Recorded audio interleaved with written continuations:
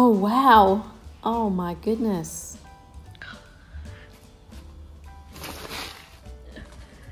Just stunning. Feeling very, very lucky. Oh, just gorgeous. Thank you so much to the lovely person who sent me these beautiful flowers. They make me so happy. While I won't share who actually sent it, I can tell you that the card said, "If ever there was a spring day so perfect," which really is the perfect thing to write on a card when the month is September.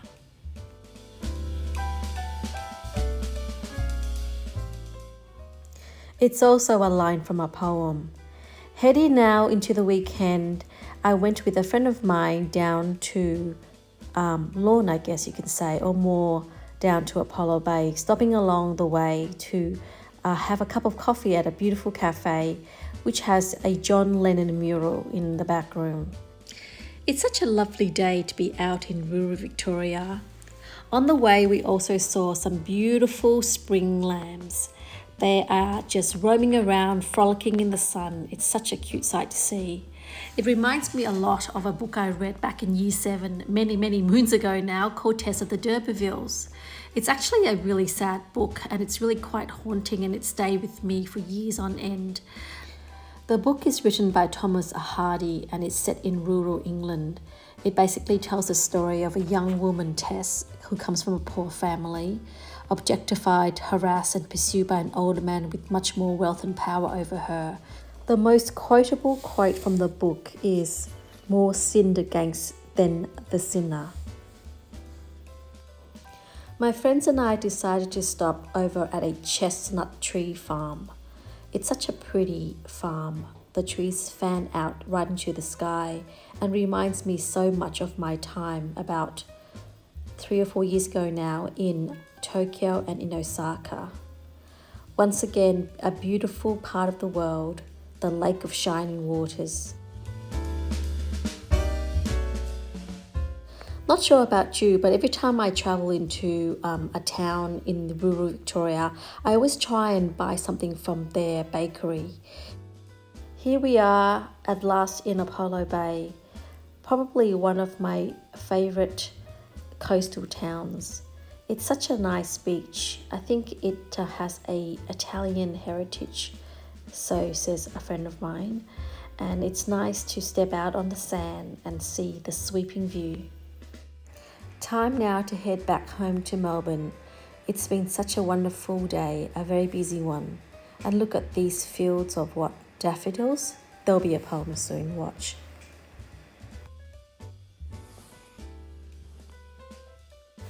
Time to put these beautiful flowers into water. If ever there were a spring day so perfect, so uplifted by a warm intermittent breeze, that it made you want to throw open all the windows in the house and unlatch the door to the canary's cage. Indeed, rip the little door from its jamb. A day when the cool brick paths and the garden bursting with peonies seemed so etched in sunlight that you felt like taking a hammer to the glass paper weight on the living room end table, releasing the inhabitants from their snow-covered cottage so they could walk out holding hands and squinting into this larger dome of blue and white. Well, today is just that kind of day. It's an interesting poem, isn't it? And I love the part where he says, "A day when the cool brick paths and the garden bursting with peonies seem so etched in sunlight." That's just so lovely. It paints a lovely photo. But then he goes in and does a violent thing by taking a hammer to an innocent glass paperweight. I do appreciate the idea of, an simile device in this poem where it talks about the dome of the glass paperweight being akin to the dome of the sky. I mean, that's pretty clever.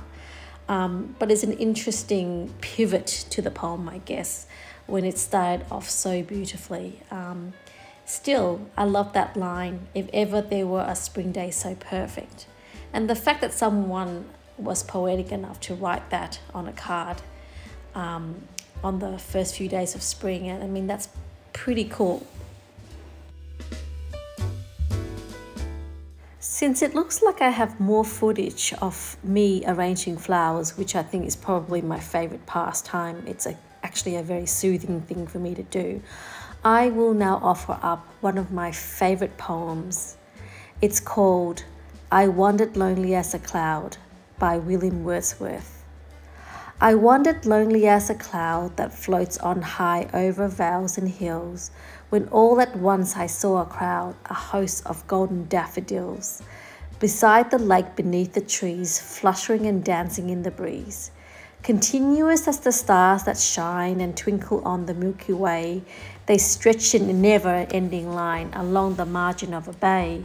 10,000 saw I at a glance, tossing their heads in sprightly dance. The waves beside them danced, but they outdid the sparkling waves in glee. A poet could not but be gay in such a jocund company. I gazed and gazed, but little thought what wealth the show to me had brought. For oft, when on my couch I lie, in vacant or in pensive mood, they flash upon that inward eye, which is the bliss of solitude. And then my heart with pleasure fills and dances with the daffodils. That's just so cute, really. I think the last paragraph is completely relatable. Off now to St Kilda Market. If you are a visitor to Melbourne, you must try and do the St Kilda Market, which operates on a Sunday. It's a nice sort of market to walk along, and you can also go to the beach as well. If you are going to go to St Kilda Market, you must visit the Ackland Cake Shop, home of my favourite vanilla slice. I think Sorrento might have the other vanilla slice that I love, but this one is a must.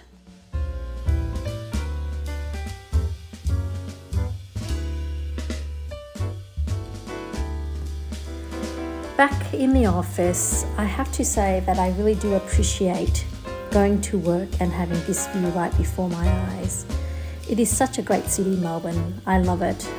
It is, of course, my hometown, and it is the city that has won multiple awards, I think perhaps 11 years in a row, for being the most livable city in the world.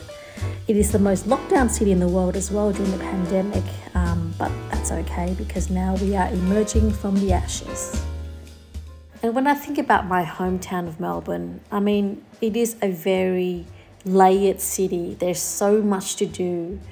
You can go to cafes, you can go to the beach, you can go to restaurants. There's fashion, which is not the same as fashion anywhere in Australia. I think it's more European, therefore a little bit more sophisticated maybe, although my Sydney friends could maybe not talk to me after this video.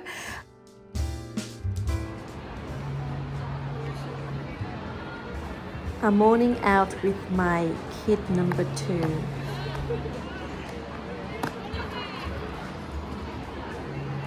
Wow. Is it cringy? And that was the most Instagrammable cake in the world. I love Hamer Hall.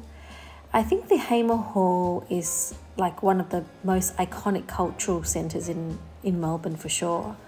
It has been a place where I have seen many musicals, including West Side Story, and I have been to a lot of my children's college concerts here.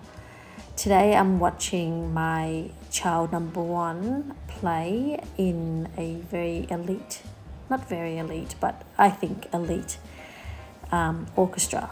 And for privacy reasons, I won't say what it is, but let's just say that I'm really happy to be here supporting him. In fact, I am so keen that I'm the very first person in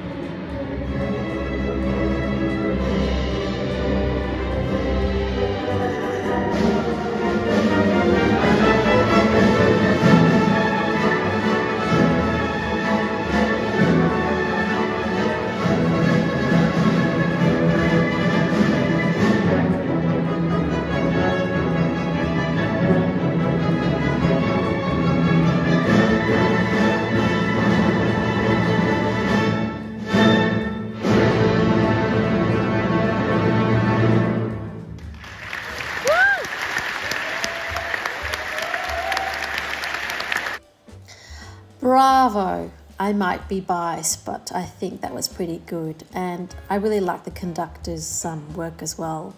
Well done, everybody. So cool.